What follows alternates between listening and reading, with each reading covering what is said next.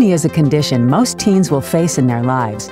It can be a stressful time for many teenagers, but helping your teen learn how to manage their acne can help decrease anxiety and long-term effects.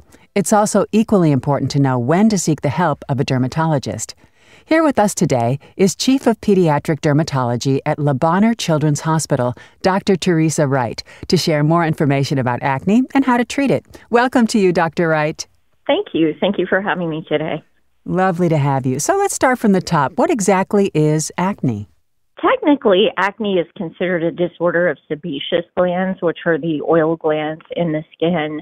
And we don't really understand exactly what causes acne or why some individuals are more prone to it than others.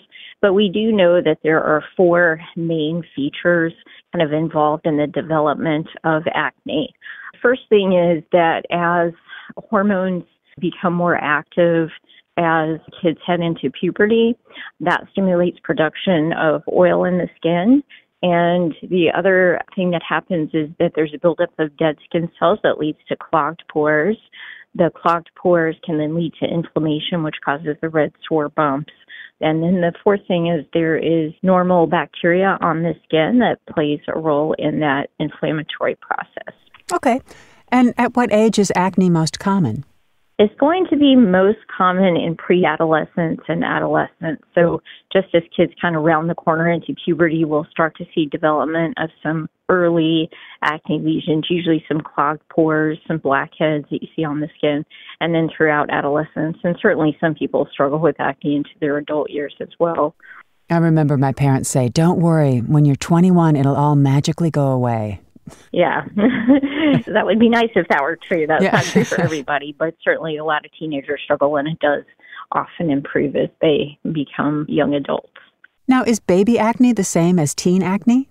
So baby acne is not exactly the same, and when most people say baby acne, they're actually referring to neonatal acne.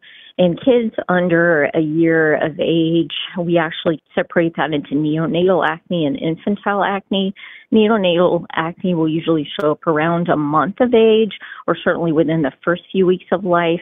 It's usually pretty mild. It definitely looks like your typical little red pimples and sometimes pustules, but it tends to clear up on its own. Infantile acne usually shows up a little later, between 3 and 6 months of age, and it can be somewhat more severe and more persistent. It will often also have a significant number of blackheads. It can occasionally even lead to deeper cysts and can even cause scarring. So that one usually needs to be treated a little more aggressively and a little more like we treat adolescents with acne. And what are the most common types of acne for teens? The way I think about it, there's really one type of acne, one big category, but there are different kind of skin lesions. So there are clogged pore lesions, which are not inflamed. So that's going to be blackheads and what we as dermatologists call whiteheads. I think lay people tend to call pus bumps whiteheads. We call those pustules. So when we say whiteheads, we're talking about a closed over blackhead. So those are also called open and closed comedones. And then there are inflammatory lesions, so red inflammatory papules and pustules. And then for more severe acne, there's going to be nodules and cysts. I do think I've been hearing more from teenagers coming in about this concept of fungal acne. I think that's been on a lot of social media platforms. And what people are really referring to when they talk about fungal acne is something that we call pityrisporum folliculitis, which is actually a different condition, but it can be associated with acne because it's caused by a yeast on the skin that likes the oils on the skin, which tend to be there and playing a role in the acne as well. So some teenagers may have a component of pityrisporum folliculitis, which is being called fungal acne, but it's not actually the same as the regular acne. Let's get now to the treatments, because that's the good part. What are the best treatments for each type of acne?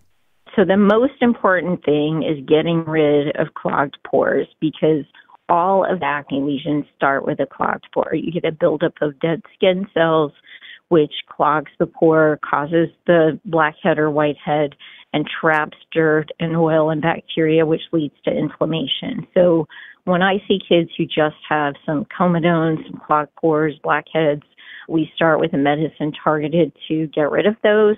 But even if they have more inflammatory lesions, pustules, nodules, it's still important that we really target those underlying clogged pores.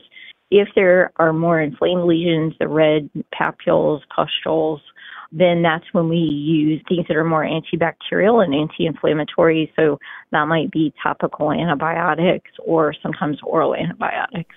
Okay, yeah, I remember when we were growing up, it was always Clearasil, those little pads. Mm-hmm. Clearasil has benzoyl peroxide in it. And benzoyl peroxide is a very mild comedolytic, meaning it can bust up those comedones in the clogged pores, and also has some antibacterial properties. So it can be helpful for relatively mild acne. And I do remember once when my friend in high school said, I'm going to the doctor today. I'm like, oh, I'm so sorry. What's wrong with you? She goes, I have a pimple. I mean, at what point do you really need to go to the doctor for acne? Well, I think certainly if the acne is more moderate to severe, if there are signs of scarring. So if you have significant inflammatory lesions, then you can end up with some pitted scars, which can be permanent, and those are more difficult to treat. So we do focus on prevention in kids who have more severe acne.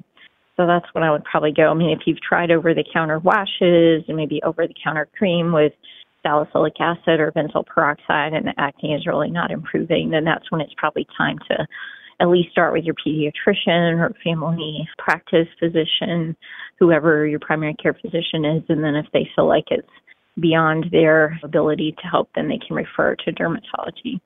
And when they do come to you, I wonder if you settle their minds like, this is normal. Most kids your age do have this. Yeah, that really pretty much all teenagers have some degree of acne. It's just for some it's very mild, and then for some it's more severe and has more effects on their self-esteem and confidence. So what tips can you give to help a teen maintain clear skin? So I think number one thing is wash your face. So many times parents come in and they'll say, Doctor, will you please just tell him or her that they need to wash their face? So yes, your parents know what they're talking about and you should wash your face. So just washing face after sports where you're getting hot and sweaty, and definitely before bed, just so it's a plain mild cleanser. And we always recommend things that are fragrance-free and dye-free just because those are ingredients that can often cause irritation. The other thing is you want to avoid thick and greasy products on the skin that may contribute to clogging pores. So if you're wearing makeup, you want to look for things that specifically say that they are oil-free or that they are non-comedogenic, meaning they do not promote formation of comedones or those blackheads. So that's really important. And then the third thing I think about is being mindful about what you put in your hair. So if you use a lot of hair product and your hair is laying across your forehead, sometimes hair product can be a culprit in causing clogged pores and aggravating acne. Also, kids who wear like visors or baseball caps a lot, where they're on the skin of the forehead and they may be getting all sweaty underneath there, that can sometimes promote formation of acne too. So important to keep that stuff in mind. And what are some other things that teens shouldn't do? The number one thing that they should not do is pick at their skin. So really avoiding picking at pimples, scratching them off, or squeezing pimples is really important because that can just cause more inflammation and deeper inflammation, which promotes scarring. So I always say, I know it's really tempting, and certainly some people are just more prone to picking than others, but trying to keep hands off is really, really important. And if they have a big pustule that they just feel like they absolutely must remove that purulent material from there, they really need to wash their hands well, be very gentle in handling the skin, and clean the area really well. But in general, I really, really encourage them to avoid that. So I discourage them from picking behaviors because it's really just a bad habit. Absolutely. But I know what you're saying when it's just so tempting. And a lot of times I know they're going to do it anyway. So then I tell them, okay, here's how you can do it safely if you absolutely must, but I would prefer that you don't. Okay. Maybe a warm washcloth or? Yeah, like a warm soapy washcloth to wash the area, and then just very gently just removing what's right at the surface and then cleaning that area again really well. Yeah. Only if you must. Only if you must, yeah, because picking should really be avoided. Okay. Well, Dr. Wright, thank you so much for talking to us today about acne and helping us to understand more about it and how to treat it. This is the Peds Pod by Le Bonheur Children's Hospital. I'm Deborah Howe. Thanks for listening and have yourself a great day.